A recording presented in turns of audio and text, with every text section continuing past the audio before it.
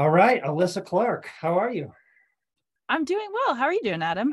I'm good. I'm good. It looks like you're in a van.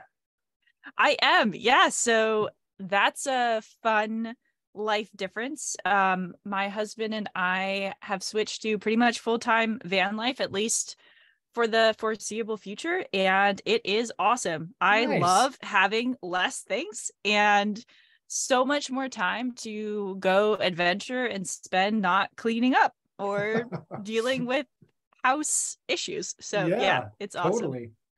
And I got to ask, where are you parked right now? I think you're in California.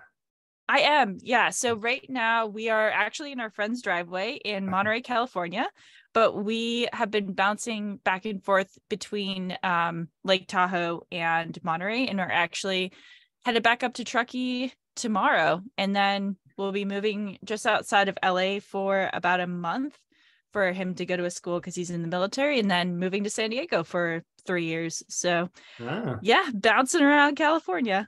so when you are in San Diego, are you still going to be in the van or are you relinquishing the van life? I think we're gonna hold on to it as long as we can. Nice. Yeah, it's definitely, we're really enjoying it. Good. And yeah, and you can probably see my cats. We have two van cats as well. Oh, So wow. Okay. Is your yeah. husband in the van as well? He is actually outside having some wine with a friend. Okay. Nice. Yeah. Nice one to give you a little privacy. Yeah. Well, that's so cool. I mean, we have a van too, so I understand the attraction to it. Yeah, I'm kind of jealous. That's it's amazing.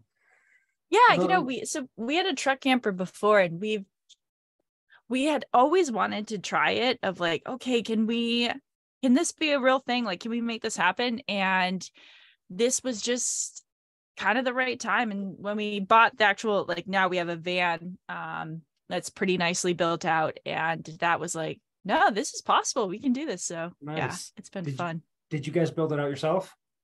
We did not. Yeah. We just, it's so crazy, and I have so much admiration for the people who do build them out, but it is so many hours Oh of yeah. effort. Yes. We didn't So build ours out either, so don't feel bad. Um, and I live in Colorado, and van life is rapidly growing around here, and it's expensive to get your van built out. So it was actually cheaper for us to send our van down to Texas and have it built out down there and then sent back, and we still saved just a ton of money. So yeah, yeah. that makes sense. We've got ours from Vegas area. So Oh, okay, nice. yeah. Was it already built out when you bought it, or did you guys have it done? It was built out. Yeah, Yeah, nice. it was Okay. it was built out. Yeah. Yeah, So yeah. What are the disadvantages to van life? oh, um, I would say if you like to shower every day, it's probably not for you. You have to be willing to be a little bit dirty. Yep. Um, I think you just have to realize that things might take a little bit longer. So in the morning, especially if you're with two people and two cats, making breakfast, getting coffee, everything just takes a little bit longer. But I think that is also the really beautiful part, is that you do have to slow down a little bit, but you also have more time because you're not dealing with so many other factors. Hmm. Um, it is a little bit more challenging to cook intricate meals. You Sure. just don't have quite as much storage for it. You don't have a stove. But I think it actually is also really great in that regard, because you realize you don't, like, simple eating is also really fun. Hmm. So Hmm. I think too is that with vans, sometimes it can feel like there's always something that is breaking or you have to fix. And Right. so I think just being able to adapt to that and just figure it out. And Yep. luckily my husband's very handy, Ah, and he's nice. he's a tinkerer. So he's always trying to make things just a little better by hanging hooks here or there. So Nice. um yeah, I think it's just the making sure you stay on top of the maintenance. And sometimes, like, the toilet breaks and you have poop that you have to deal with, and you just have to be like, this is just what it is. So Right. Right. yeah. Yeah. That's so cool. Yeah, it looks like you're enjoying the van life. So, yeah, good for you guys. That's really cool. Yeah. Yeah, Brian, thanks to Brian Pacenti for setting up this interview. And I'm just looking forward to talking to you. I've had you on the podcast once before, and it was a great conversation. And it looks like most recently you ran her 100. I'd like to I hear about did. that. Yeah, you got first place. It looks like second place overall. Is that correct? It is. Yeah. Nice, nice. Is okay. So I saw you at, I'm just peeking at your ultra sign up right now, which is kind of a nerdy thing to do, but I just want to see what's happening with you. I saw you at Moab 240 last year. And I'm going to be completely honest. When I saw you at, I think it was the first aid station, like we just said before we started recording. And I saw you and you were in the lead, but I'm not going to lie. I saw you and you looked a little fatigued, and it's very early on in the race. And I thought, all right. She looks like she's really kind of pushing it almost maybe a little too hard. And, that's to my half trained eye, did you feel like you were a little too tired, or, I mean, do you normally push it that hard, or like what was happening for you at Moab? I know that Yeah. was a while ago too. No, that was honestly, it was such, man, every time I think about Moab, it's like, I just want to go back. It was such an incredible experience. So it's interesting because I didn't think I was pushing that hard. It's tricky though, because you're coming off a taper and it is so hard to figure out what does 200-mile pace feel like. Right. One of my hamstrings was pretty tight. So I was probably looking concerned about my hamstring because I was going, uh-oh, if this lasts the entire time, this is not going to be good. So that was probably what was playing in a little bit. And then, of course, the hamstring completely went away, as Good. Generally it does. Yep. I would actually say that I ran the first 50 miles of Moab quite poorly. And then basically from mile Indian Creek, so mile 70 something was when my race actually started.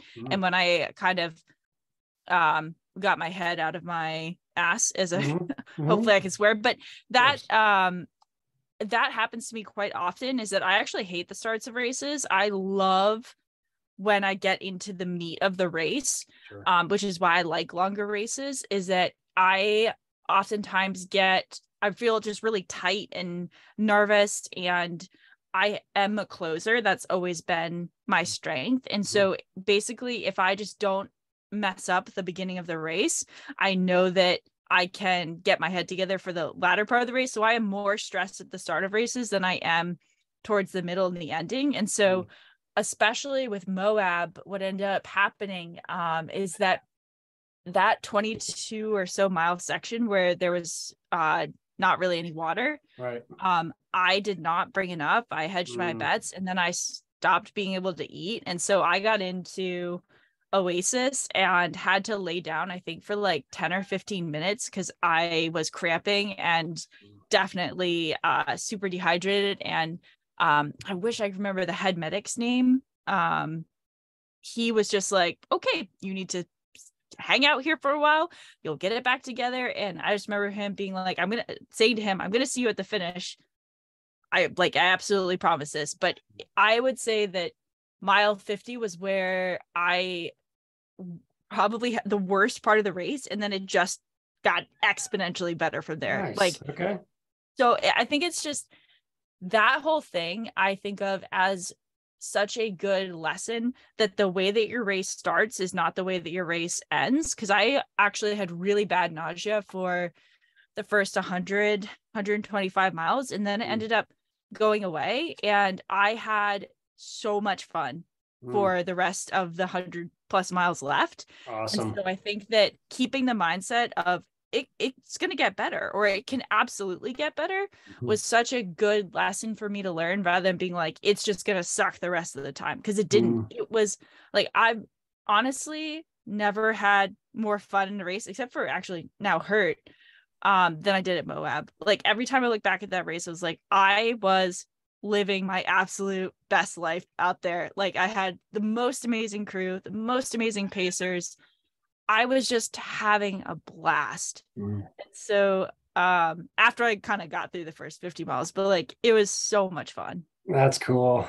I'm sure it's hard for people to wrap their heads around how much fun you have after the first 100-mile warm up, and then, and only 140 miles to go. I'm curious. I believe you're a coach as well. Is that Mhm. right? Yeah. Okay. I'm a Yeah. coach as well. um, do you coach yourself? Do you have a coach? And what does your training look like, especially leading up to a 240-mile race? Yeah. So I actually coached at Uphill Athlete with Brian.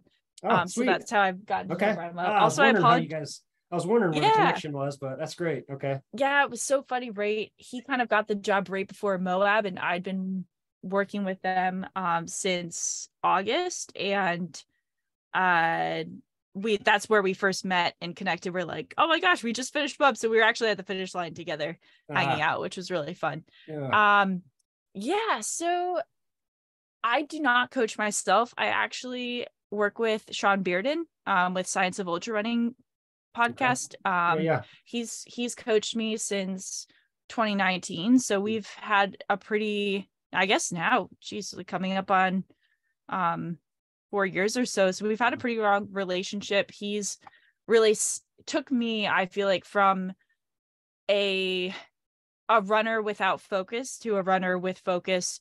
And he pushes me hard. Like Mm. he tests me in ways that I wouldn't test myself. So just most recently, we've been doing a lot of double speed days, Mm. which is risky and is not something I would pretty much coach any of my athletes to do, because I would be concerned. But we've built such a strong relationship. He knows me so well as an athlete that we're willing to take those risks at this point. Sure. But yeah, it's been a long time, and it's been a couple of times where he's been like, look, you can kind of just keep going along and running some and, probably doing okay, or you have to focus and you have to be committed to a couple of big races, and everything defers to training for those races. And you can't just keep adding things in whenever you feel like. You have to narrow down and not be random. And Mm. so that was a huge wake up call, where he was like, I can train you like an amateur, I can train you like a professional. And he said that to me in 2020, and it's been really fun to be able to build that, because I trust him completely. He also gives me a lot of tough love, and that has helped me to grow a lot. But so it's interesting for Moab training leading up to that. So I was actually supposed to race TDS at the UTMB series, and got COVID about to like in Chamonix, Oh, essentially. no. So I did not end up racing TDS, which was pretty heartbreaking, because that was one of my huge goal races. I'd really been focusing on that. But it was a blessing in disguise, because TDS is late August and Moab is October. And so instead of having to, which was already a pretty tight turnaround, and so instead of having to recover from TDS and then try to put in a really short training block to get to Moab, I shifted to completely focusing on Moab. And I actually think that helped lead to Moab being more successful. And my training, honestly, for a 200 miler is just an enormous amount of time on feet. 20 to 24 plus hour training weeks where you're going out. One of our couple of our favorite workouts are like, most of the time I do take one day off a week, but Tuesday through Friday, it's go out and try to accumulate between 4 to 6 hours of running in increments of an hour, 45 minutes. So you're just kind of like, you run, you come back, you do something, you run, you come back. So you're just constantly on your feet, ready to go out for another run. It's like running becomes what you do. And then the weekends are 6-hour runs each. So it ends up, being a lot. And I've been fortunate. I was a teacher prior to this, but now I run and coach full time. And so I feel very, and I know this is not the case for everyone. I'm very lucky that I do have the time to put into this. But when I was teaching, it would mean like getting up at 4 a.m, getting a couple of bits in between classes, getting a little bit more. So my students saw me a lot sweaty. But Yeah, I think that that's the exciting thing with 200 milers is that we're still trying to figure out how to train for them in Totally. many Yeah. ways. Yeah. But my coach really tries to develop me in the mindset that um basically this is who I am, this is what I do. I run and you're not thinking about the finish, you're just like existing in the space of running. Mm. So that's something that he has, that's the reason behind the like going out and just running, even if it's not very long, even if it's almost like a run walk. It's Mhm. just running is what I do Mm. um leading up to it. So it's mostly just time on feet that's the important part. Time on feet, yeah, and dialing in your nutrition systems, which has taken me a lot of error and Yeah, tell me about that. I'm curious. yeah. So I fueled the first 150 miles of Moab pretty much all off of Awesome Sauce Spring Energy. That was basically, and I can tell you that when you eat that much Awesome Sauce, you start pooping green. So Awesome. Good to know. yeah, it's just a little tidbit. Um, so that's something I have always really struggled with is nausea and racing. And so Spring Energy has been a huge game changer for me. That is something, obviously for Moab, it is really hard to fuel only off of a gel, but that is something that I have found I can get down no matter how nauseous, how bad I feel. Really? So that was completely my racing strategy for Hurt, because Hurt was only 24 hours, a little bit over 24 hours. So I ate exclusively Spring every 40 minutes I took in a gel, and I think I had a sip of potato soup and that was it for Hurt. So, and it's the most effective nutrition strategy I've ever been able to execute.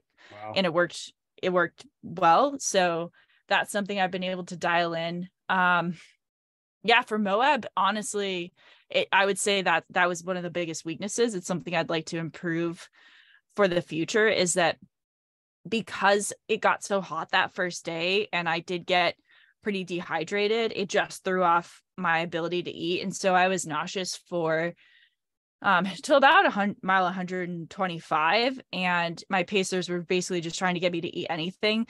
My poor pacer, he paced me for 50 miles and he was just like, Alyssa, I'm just going to force you to eat. Like, I really don't care if you have feelings about this or you don't want to, like, you're eating this, like, this is non-negotiable. And I owe him my race for just forcing me to get calories in, because I was crashing every time. You start bonking.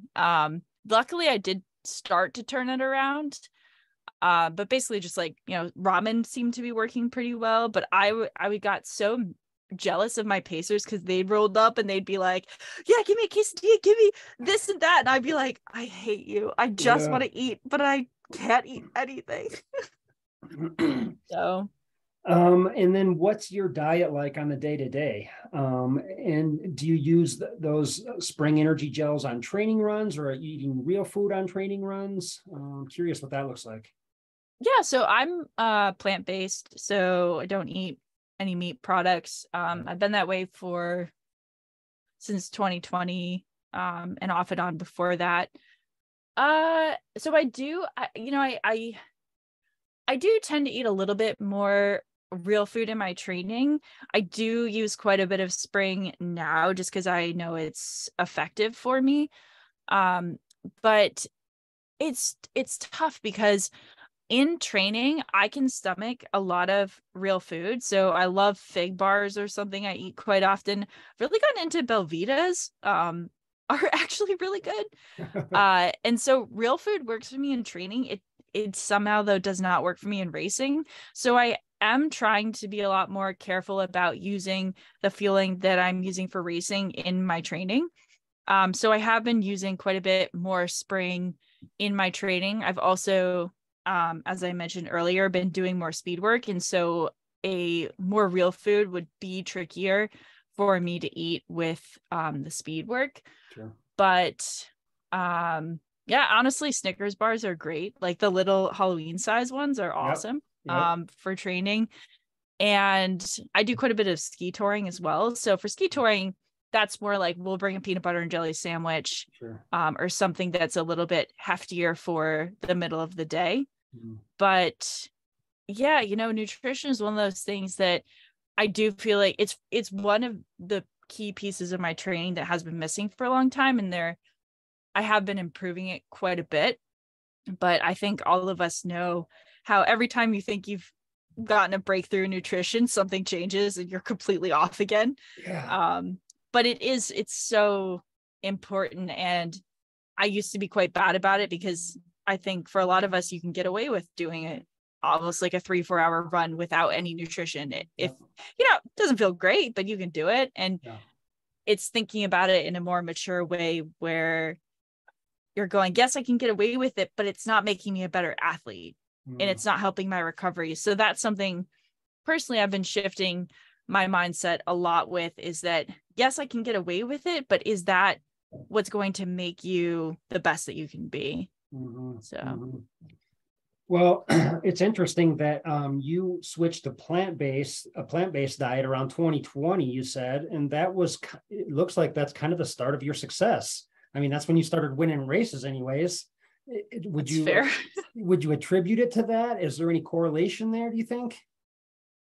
I never thought about that, but that's a really good point. Yeah, so that's definitely possible. So I have ulcerative colitis, which is like Crohn's disease. So I've struggled with diet for a long time. I had my colon removed when I was 14 years old. So my digestive system is much different than most people's. Okay. So actually when we lived in Italy from 2018 to 2020, and I really struggled over there, just with, I don't know if it's the flour that they use or what was happening, but I just had a lot of trouble. I was sick quite a bit from that. And then moving back to the States, things seemed to settle down quite a bit.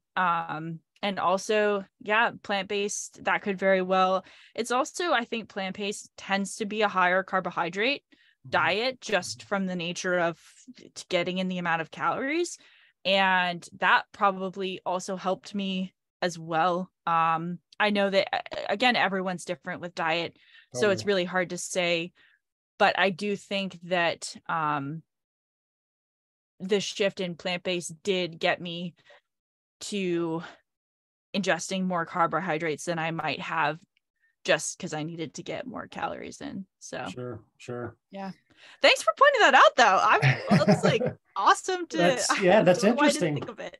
Yeah. And I'm just fascinated with people's diets and nutrition, and what works for you might not work for me or the next person, but I'm always interested in just taking little bits of info from everybody and sort of trying to apply it to my life. But and while we're on the topic of nutrition, just to make sure we beat this thing to death, I'm also curious about like recovery nutrition.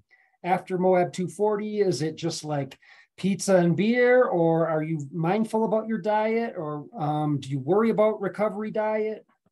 That's a great question. Honestly, after something like Moab, so it's really interesting too, because wow, yeah, you're disconnecting so many things. So when I used to do really long races or runs, I would put on quite a bit of weight from swelling. So I would probably put on like 5 to 8 pounds of just like water weight from muscle damage.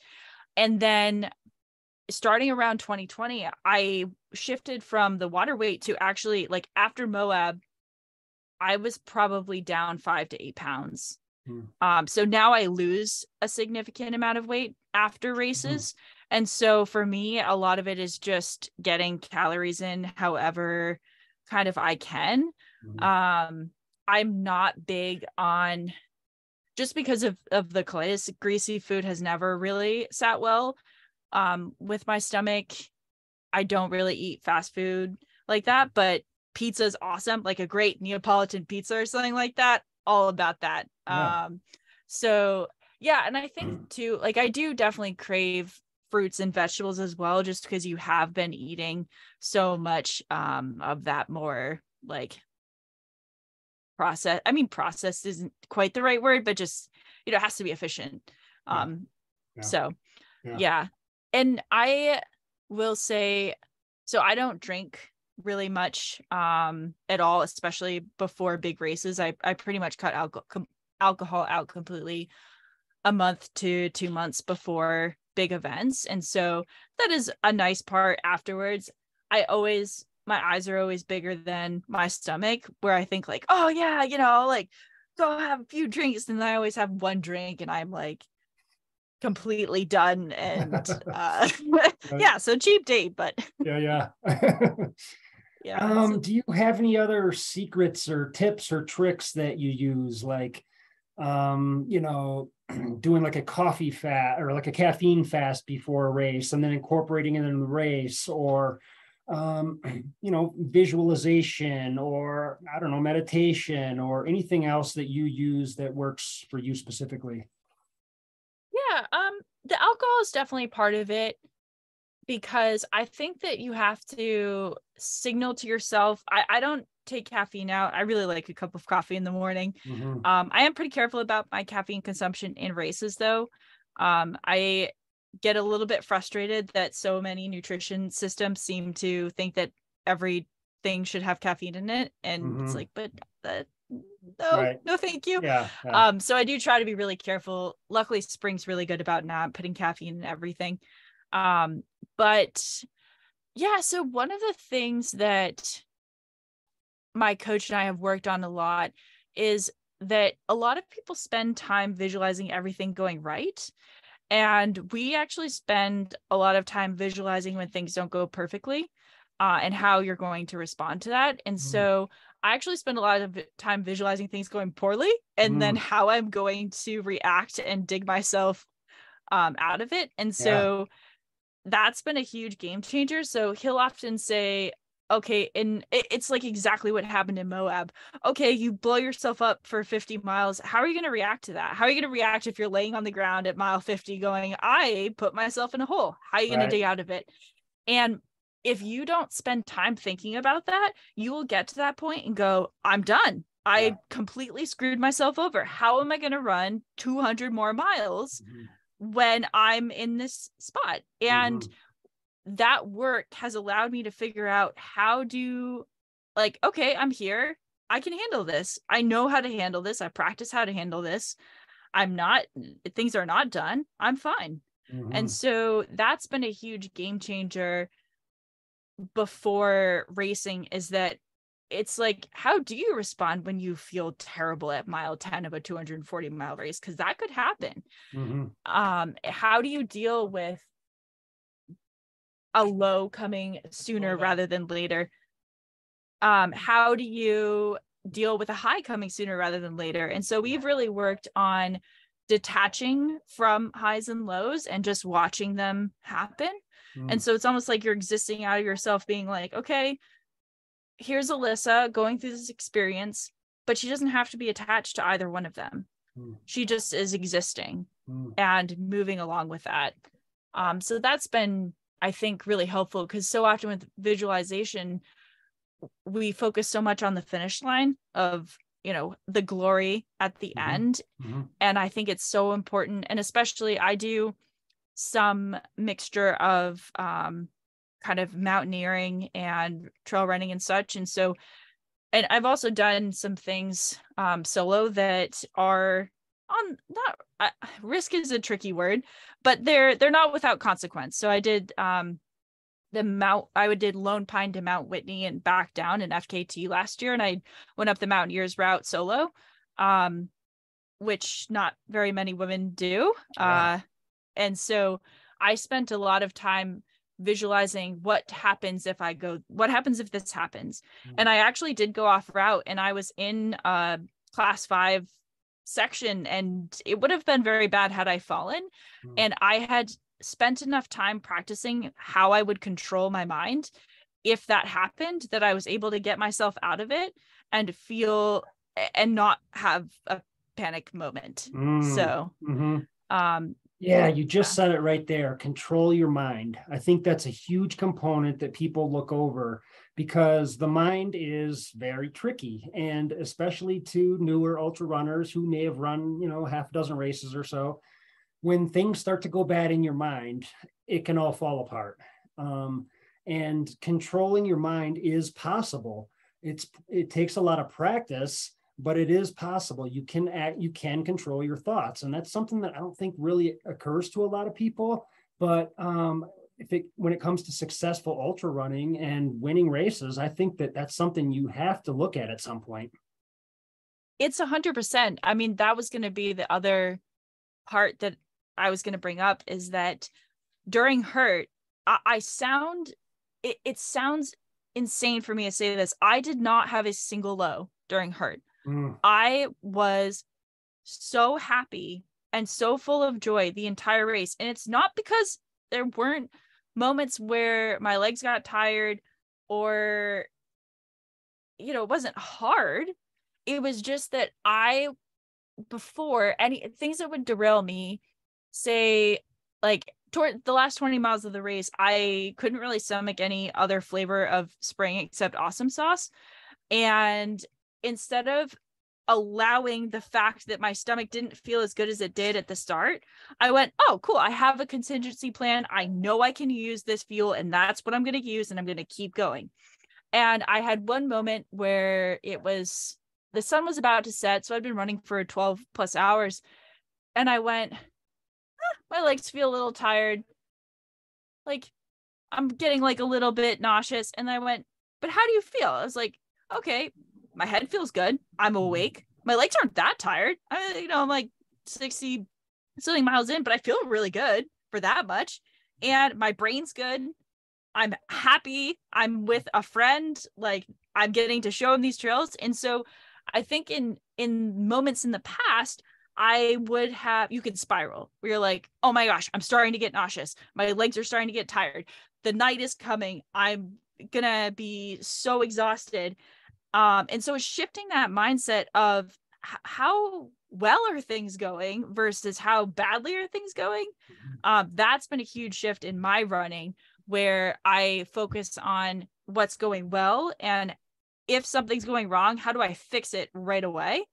Rather than spiraling into, oh no, what do I do? This is not going the way that I expected. And so that's been a huge shift in my racing. And a lot of that too is a shift in mindset, where I didn't really believe that I was capable of doing what I wanted to do. So I was always scared of really going after winning Moab or winning hurt or trying to get it to break the course record, because if you never bet on yourself and you never really commit to going after it, then it's not as scary if it doesn't happen, because you can protect yourself.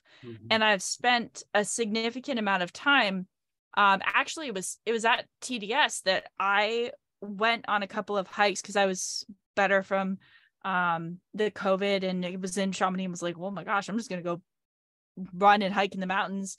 Right. And there was one day where I was just sobbing because I'd realized I'd spent so much of my life not believing in myself fully. And it was like, I'm never going to be what I want to be if I'm always sabotaging myself, where I can protect the fact that I'm giving my best. So it's like, if you protect yourself, if you're not vulnerable, you'll never be as good as you could be. But it's incredibly scary to say, this is what I'm trying to do. This is how good I want to be. Because if you're not that, then it's like, it hurts. And I have been there, but I'm finally at the point where it's like, who cares? Like, just go for it. And I have so much respect for the people that just go for it. Why can't I be that way?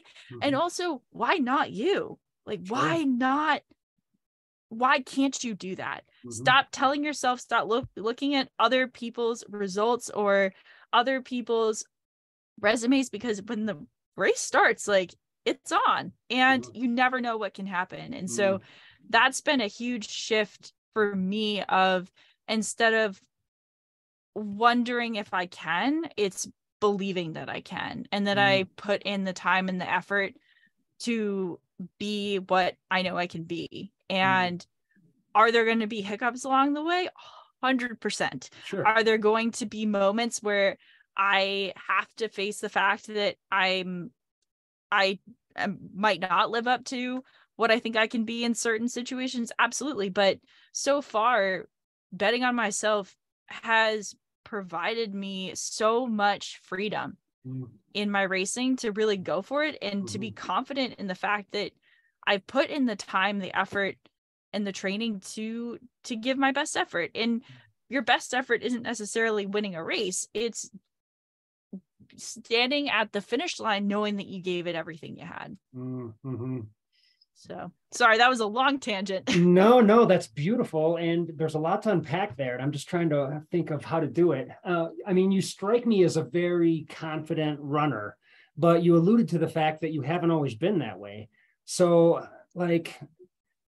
give us a recap of how that switched. Was it just a mental thing that you had to do, or was it just through the experience of putting in all these miles and just slowly incrementally getting better, or what?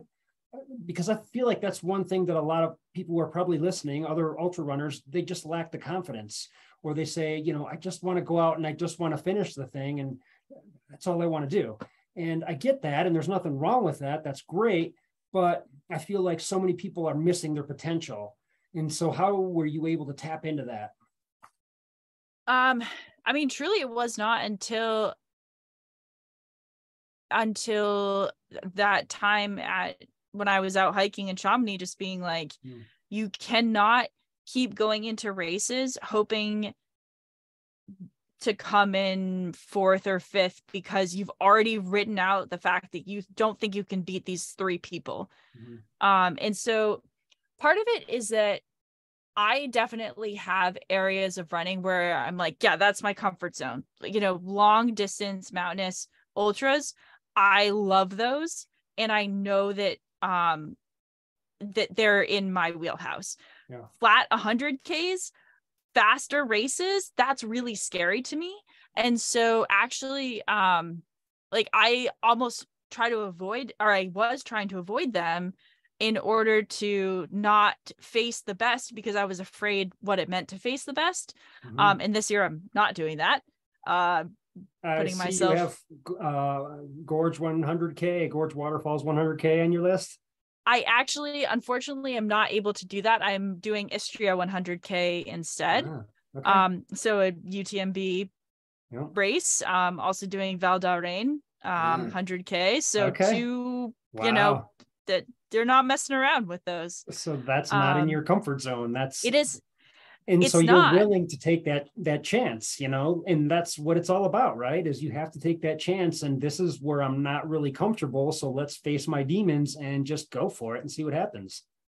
Yeah, exactly. And part of the reason why, and I still get scared. And the other day I looked up the women in Istria and was like, oh my gosh, there's like a super fast woman in this. And I went, stop it. You're super fat. Like there's no reason you can't be fighting for that too. Like so that's kind of been the shift, is that I would have just counted myself out. Like I used to stand at the start line and look at the people at the start and be like, she's probably faster than I am. She's probably faster than I am. There's no way I can beat that person. They're on the North Face team or whatever.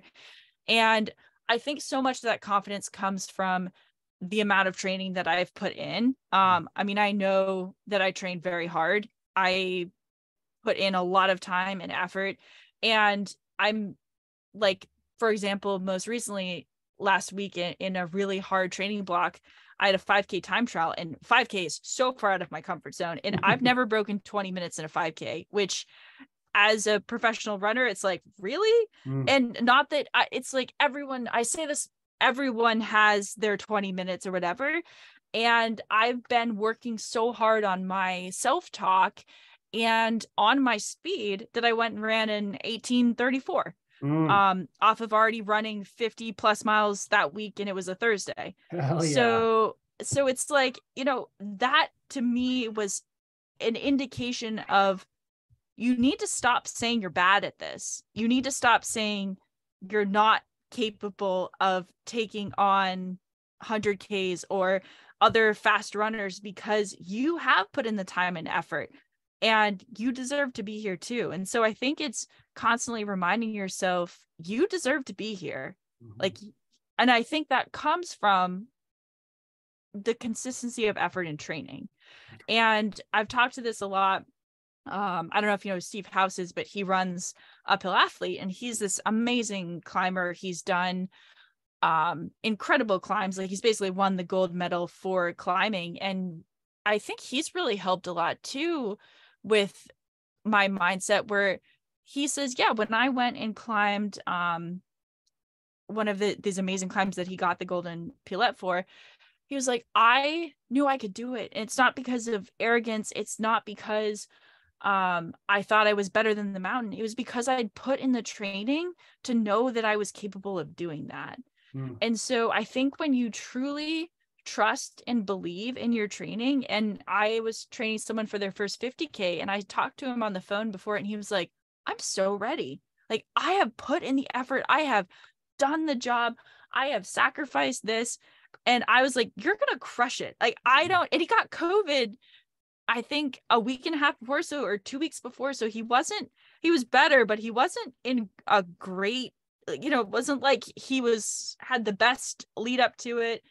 He still didn't feel awesome. And we were pretty careful about like, if you're not feeling good, like, please back off. But he was just it didn't matter anything else. He just knew he was going to do it. And he wasn't trying to win that race, but he finished it beautifully. And so I think so much of that is just confidence in your training and knowing that you've put in the work. Because I think that is the most powerful thing you can bring to a start line, is knowing that you have put in the work to put your best foot forward, and whatever comes up, you can handle it. Yeah, you're right. That's so much of it. Like, if you trained 100% and you gave it your all, and you followed your training plan and did extra and put all that time in and lost sleep and focused on your diet, and your life was focused on this race, and then you get COVID right before the race, you still put your best effort in, you put your best foot forward. And that's, as human beings, that's all we can ask for. That's all we can do, because shit happens from time to time. Sometimes you can't make it to the start line for whatever reason.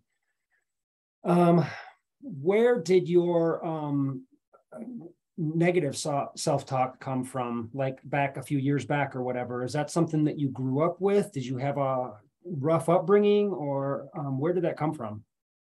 No, so I had a wonderful upbringing. My dad was a triathlete. My mom's biked across the country. Like, she's done all these crazy endurance adventures. So honestly, doing endurance events, like, we've biked crazy distances, like hiked all over the place. That was just kind of part of who we were as a family. But kind of going back to and so I grew up, I was always the young kid on the team. So my big sport when I was younger was lacrosse, and I would play. I was like a fourth or a fifth grader, and I'd be playing with like eighth and ninth graders, just because first of all, there just weren't that many lacrosse players, but it was like, of course I should be here. And when I was a seventh grader, I would run with the high school track team, and I would run up with the front people because no one told me I shouldn't be there. It was like, well, but if I can run that fast, why shouldn't I be up running with them? And then they got really mad, and then I got asked not to run with the high schoolers anymore because they did not like a seventh grader running with them. But I was really lucky in that my family always believed in me so much that I, as a kid, didn't feel like I had anyone saying, you don't belong here. I always believed that I belonged where my ability and my hard work would take me.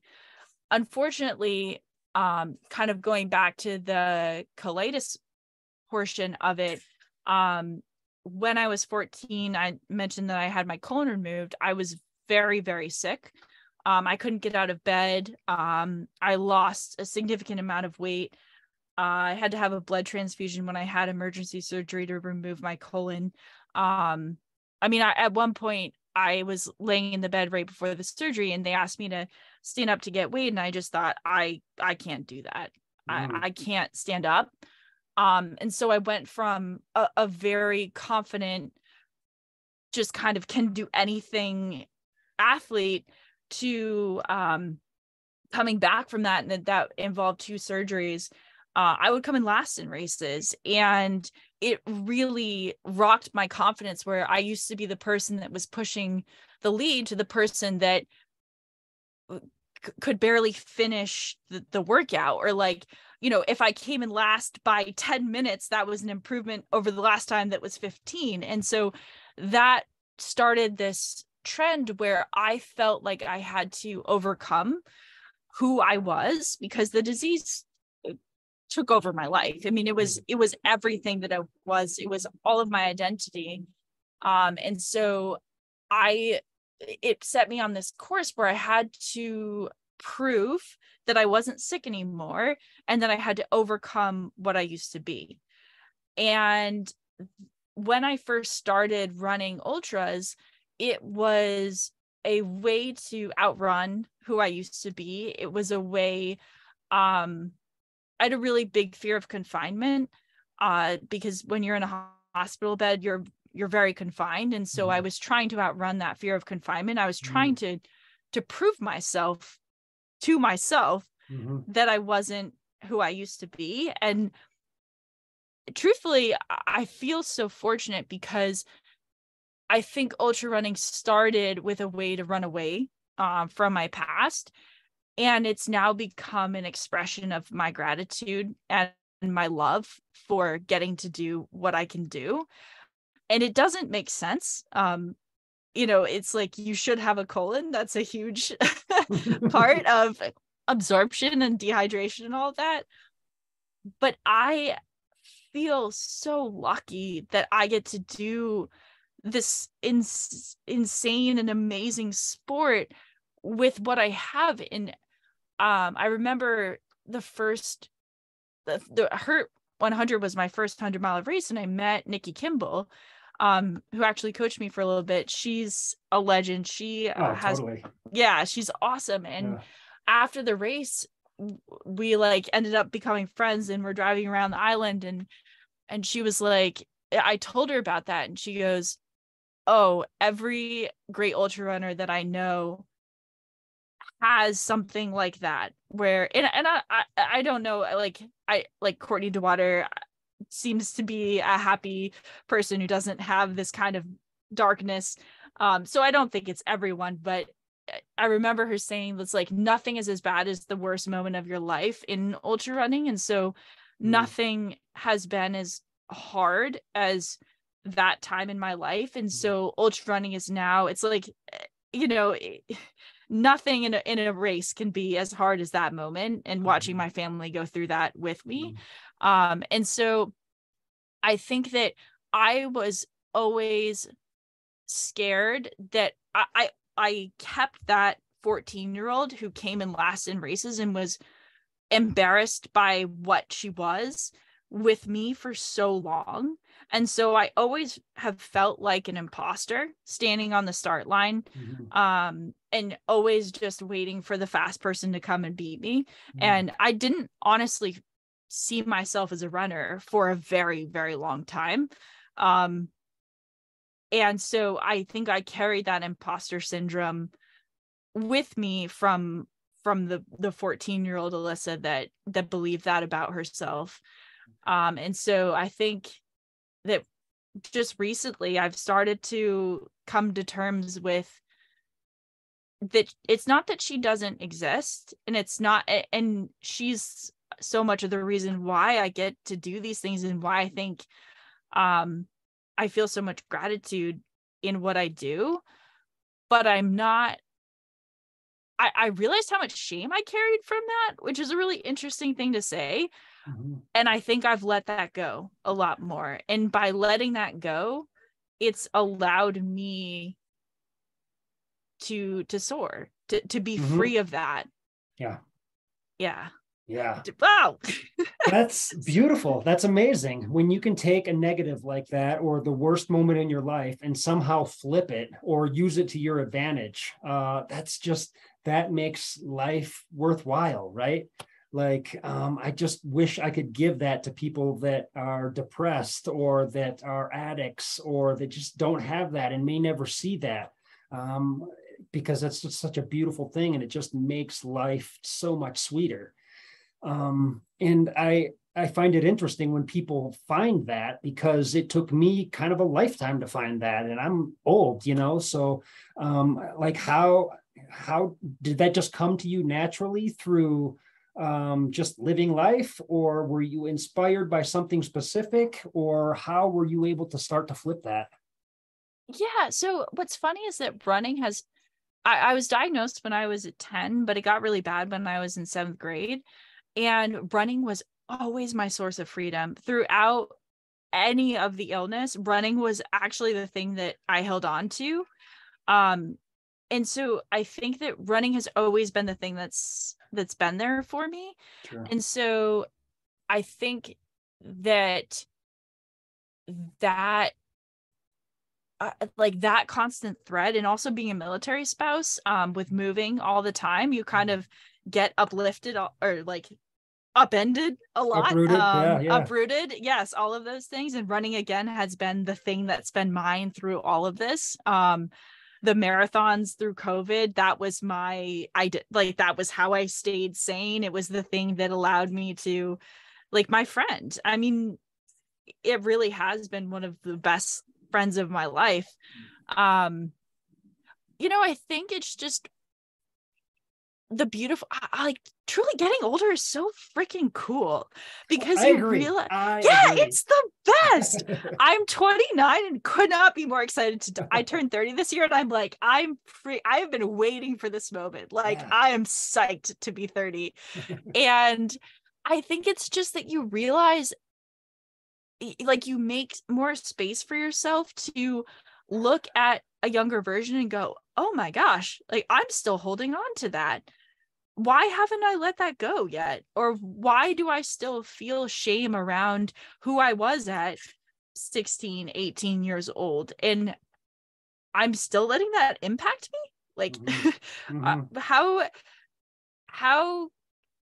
why do I need to keep doing that? Yeah. And so I think that just getting older, getting more comfortable, really finding, I mean, my dream has been to be a full-time athlete and coach since I was about 22, 23 years old, and getting to live that dream. And I love my life so much that I think it's the joy that I have right now from being where I'm at.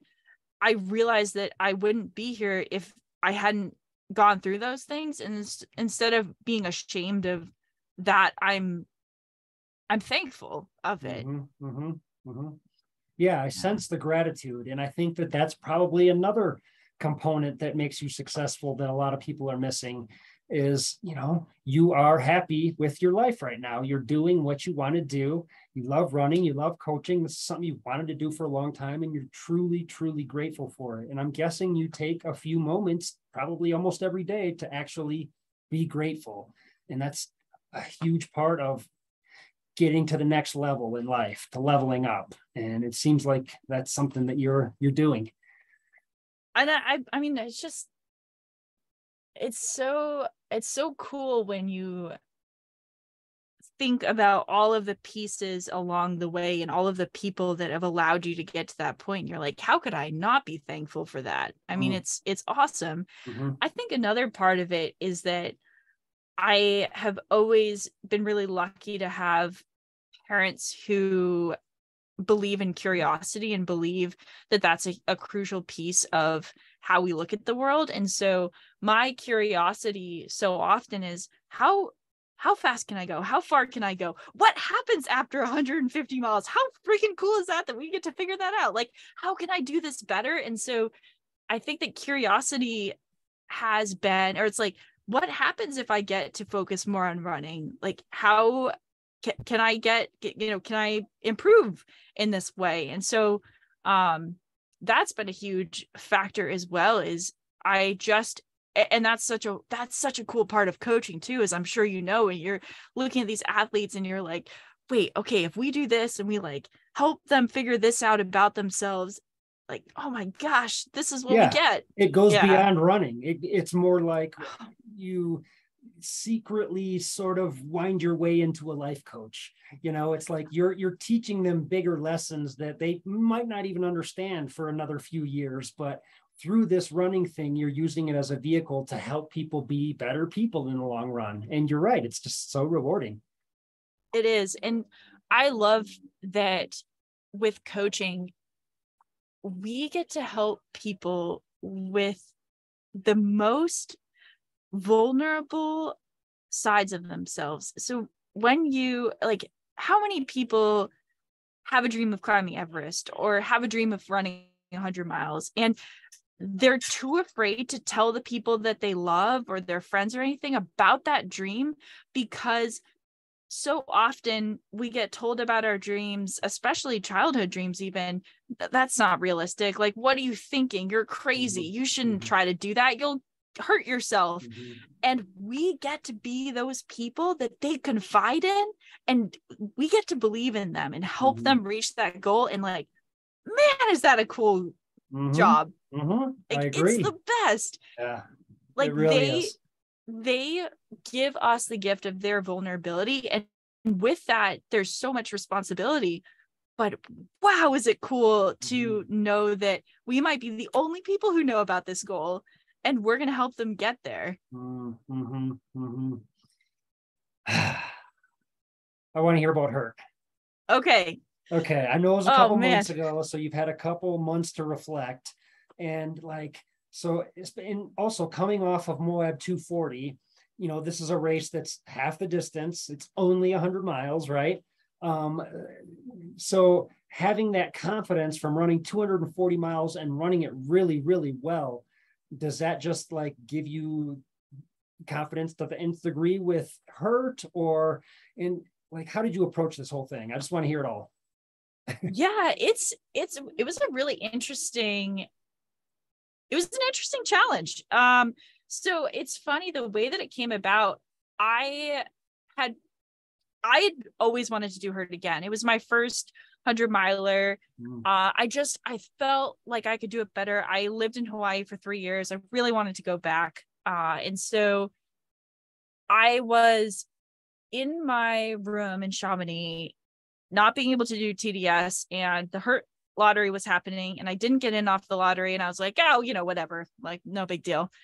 And then in the middle of the night, I get an email that says, you've been board selected to do Hurt. And I just went, wow, I have to do it. Like, I love the Hawaii trail running community. They're my family. That like, they still message me all the time and support me. Like they've supported me from day one and believed in me from day one. And so that gift of, we want you here, we want you back, was just immense. And race in January is tricky. It's a really weird time. Big time. And this was in August, and I said to my coach, like, hey, I got into Hurt. Like, what do you think? I said to my husband, hey, I got into Hurt. What do you think? And they're both like, not a great idea. Like, I don't think you should do it.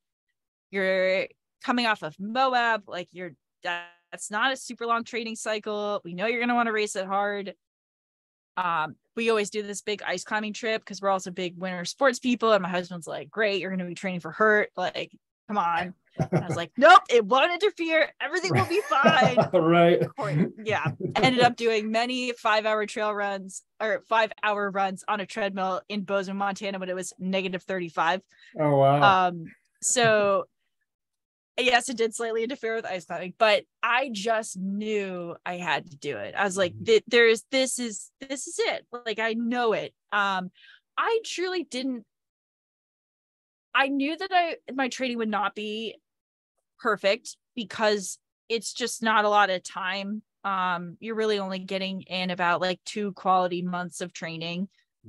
And Hurt is a lot different than Moab. I mean, Hurt is super technical. It's in, like the dry heat versus the humidity. it's just a much different race. But I figured that my course knowledge, so I ran Hurt loops like every other day when I was training for Hurt the first time. I know every inch of that course like the back of my hand. And so I figured that that would help me. One of my best friends is moving to Hawaii. Her husband already lives over there. So like they were going to crew me. It was just like everything was just like kind of perfectly set up for it. But no one had ever gotten under 25 hours in a while. And the course has changed quite a bit. There's been years of just not great conditions. And so I have always in the back of my head been like, I want to break 24 hours so badly. It's been so long. I think the record's from 2012 or 2014. And so I was just like, I want to go after it as much as I can. And so that was in the back of my head. And I went into the race just like I was so happy to be back in Hawaii because it's where I fell in love with ultra running. It's where I found my community. It's where I did my first 100-miler. So I stood on the start line being like, how could I not be happy? I'm around people that I love. Like everyone that I knew from Hawaii is like running the aid stations or out on the course, and they're just cheering for you like you've never left. And so that just immense love, like there's just so much love there. You're like, how could I not give my best effort and just be so grateful to be here? And so I just like I went into it with that mindset, and I went aggressively. So I probably did not spend more than a minute in any aid station. When I would get to the main aid station at mile 20, because there are loops, my crew literally had my entire pack ready and just handed it off to me. So I was playing the fine line game of how hard can I push. And the tricky thing with her is that you can run a great 3 laps and then completely blow yourself out of the water for 4 and 5. And so I felt good. It was perfect conditions, like does not get any better than what I had, which that really helped a lot. But on the 4th loop, on the 3rd loop, I started catching more of the men's field and was like, oh, okay, like this is interesting. I wasn't kind of expecting that, but I was really concerned that if I blew myself up on the second half of the 3rd loop or the 4th loop, it would cause a lot of issues. And also I kept saying to myself, it's like, it's amazing to run a good 60 miles, but it doesn't really matter if you run a good 60 miles in a 100-mile race if you don't run the last 40 miles well. So I kept saying like, hold it together. On the 4th loop, I moved into 2nd overall, and I did slow down quite a bit on the 4th loop. And it was really tricky because I wanted to go after the course record, and I like really, really wanted to beat it. And I was ahead of the course record pace until I think loop 4. But then I started trying to play the game of cost and benefit of, if I push, I risk injury, I risk blowing myself up because I still have 40 miles left. I risk now 2nd overall. Like, how do you find that balance? And going into the 5th loop, I would have had to absolutely redline it and risk those things even more. And my pacer and I talked about it. And it's not that I wasn't pushing hard. It wasn't that I wasn't trying really hard, but we decided that it didn't make sense to potentially risk what I had right there to blow myself up with 15 miles to go and have to walk it in and lose 2nd overall, lose the women's win and all of that. So I ended up missing the course record by 30 minutes. But it was so much fun. It was just like the whole time it's like, how could I not be having this much fun being in the place that I am, the place that I love, surrounded by people that I love, just absolute gratitude the entire time. And like I said, I didn't have a single low because there was almost no reason to. It's like I was just having a blast. And I hope that I can either go back and maybe get under 24 hours, or that I've inspired someone else to go after it again. Because I actually had someone come up to me and say, you made it possible again that a woman could go under 24 hours, because for a long time we weren't really sure if that was going to happen. And I was like, oh no, it's going to, like, someone's going to do it. And she had said to me, like, you opened the door up again, that this is right here and a woman can do this. And that meant so much to me of just creating that possibility, because I 100% believe that a woman can go under 24 hours and that it's probably going to happen and not too long. Yeah. Well, congrats. Regardless, Thanks. course record or not, it sounds like just an amazing time. And like, that's your place, you know. It sounds like you're in love with the spirit of that place, and you knew everybody there, and so like, how could you not go out and just enjoy that? So congratulations. Thank you. You talked a little bit about upcoming races. What does your future look like? Do you think like 3-5 years down the road? Do you look that far ahead? Oh yeah. Oh yeah. Oh yeah. Oh man. Yeah, so this year I am working a bit more. I kind of flip speed and longer distance a little bit, because I am on the younger side, and speed is kind of the low hanging fruit for me of what I can improve upon. And so I think if I can continue to improve my speed, then I can continue to improve my longer racing. I am doing Istria 100K, Val d'Arene 100K, and then Dragon's Back race in Wales. Wow. Which I attempted back in 2019 and actually DNF'd on the 4th day. So I am psyched Redemption. for that. Yeah. Oh yeah. Oh yeah. Nice. And then, kind of right now, the big, I kind of have 2 years and I don't know how they're going to line up. I haven't decided which is going to be which. But I want to do the Triple Crown. I have some big goals for that. Nice. For sure. Sweet. Yeah. And then the other kind of double that I want to do is Cocodona and Tour de Jean. Okay. Okay. Yeah. Wow. So I've attempted Tour de Jean twice and DNF'd. And I needed to gain a lot of maturity. So I think probably that after this year will be the triple, and then the year after that will be Cocodona and Tour. But yeah, those are kind of the two big sets of years that I have on my radar. Cool. So. I mean, you're kind of a slacker, you know. I mean, you should probably step it up a little bit and look at bigger races. I mean, well, they're certainly longer. It's highly ambitious and very impressive. Well, thank you for doing this. I'm a fan of your running, but more so, I really enjoy your spirit. Like you just embody like the ultra runners that I want to see out there, I guess. Your gratitude and everything, it goes a long way. And I just like listening to you, and you got good spirit. So keep doing what you're doing, whatever you're doing, keep it up. Well, thank you. And I appreciate all that you do for the sport, because I think you fill a really needed and helpful part of the community that we haven't really had. So I think what you're doing is just awesome of giving support to runners that don't necessarily have that. And that's such a barrier to entry. So keep doing what you're doing. It's really awesome. I appreciate that.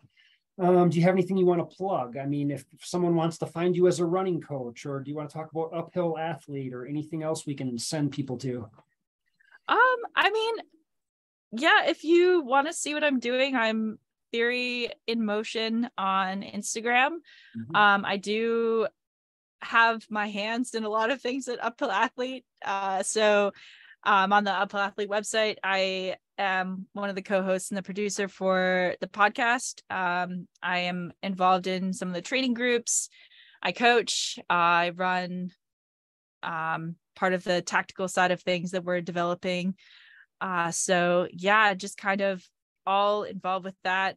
And really one of my big missions is to get more women out into mountain sports, in particular into mountaineering, into longer trail running, and kind of even that percentage out. So building female community is really important to me. So yeah, I'm here to help answer any questions. As you can see, I love talking about running, mountains, any of all that. So yeah, please feel free to reach out.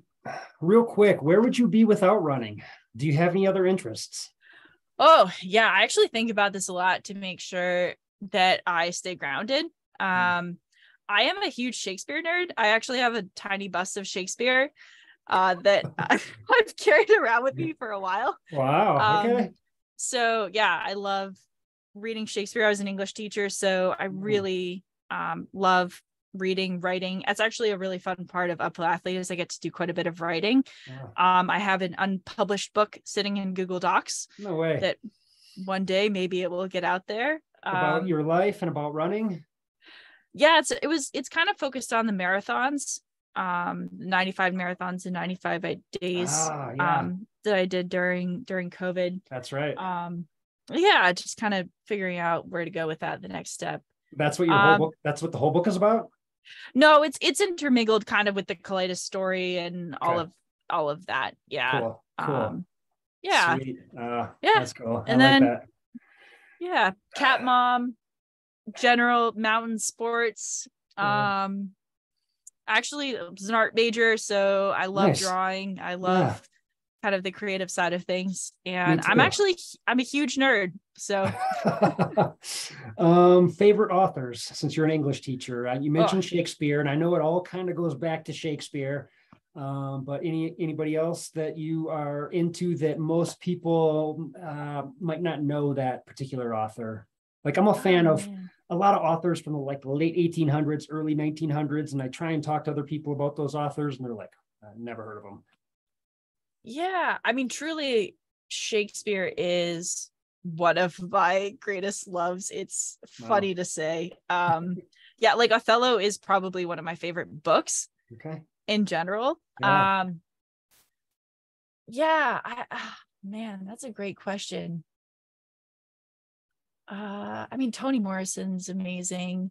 I really love biographies, though. I've been really interested in I just read Howard Goucher's book, as well as Lauren Fleischman's. I think that those are incredible for female running communities. Trying to think. Yeah, I haven't done as much of like the classical reading. I can tell you I don't love Frankenstein. That's one of my least favorite books. Really? Yeah. I've never been into the kind of dystopian side of things. I love J.D. Salinger. He's pretty incredible. I mean, F. Scott Fitzgerald. Like, it's hard to beat Gatsby. Yeah, I love that era of literature personally. That's kind of my style. J.D. Salinger, that's my dude. That's one of my favorite guys. The first time I read Catcher in the Rye, it was just like, how did you create a character that I can see I'm so different from, but I see myself so clearly in? Yeah, so many people felt that way. Yeah, that's interesting. I'm trying to think, and this is silly of me, but J.D. Salinger passed away, right? I believe so. Yeah. And supposedly he had just tons and tons of writing that no one had ever seen. Like that he ended up being a reclusive writer and wrote all this stuff and didn't publish anything else. And I'm still waiting for all that to come out. We'll see if it ever does. But that's one of my guys. Yeah. Oh, he's awesome. Have you ever heard of the poet Mary Oliver? Mary Oliver, I have not. Okay. I highly recommend looking her up. There's an amazing poem called In Blackwater Woods, and the last few lines have played a big part in my life for a long time. Well, let's look it up. That'd be a good way to close this thing out. I pulled her up. Okay, sweet. Read it for us. I want to hear this. Okay. We're loading. Actually, one of my students that I was very close with, she graduated last year, and I wrote the last few lines of this and framed it and gave it to her as a present because I feel like it kind of embodies so much of what we should pay attention to. But the last few lines: to live in this world, you must be able to do three things: to love what is mortal, to hold it against your bones, knowing your own life depends on it. And when the time comes to let it go, to let it go. Dang. Wow. That's a mic dropper. Yeah. Good one. Okay. Alyssa Clark. There it is. That's the best way to wrap this thing up. Thank you so much for coming on this podcast and chatting with me again. Super, super interesting. I enjoy it. Yeah, like I said, keep doing what you're doing. You're badass. Well, thank you so much. I appreciate it. We'll see you on the trail sometime. For sure. Cool. All right. Have a great night. We'll see you. See ya.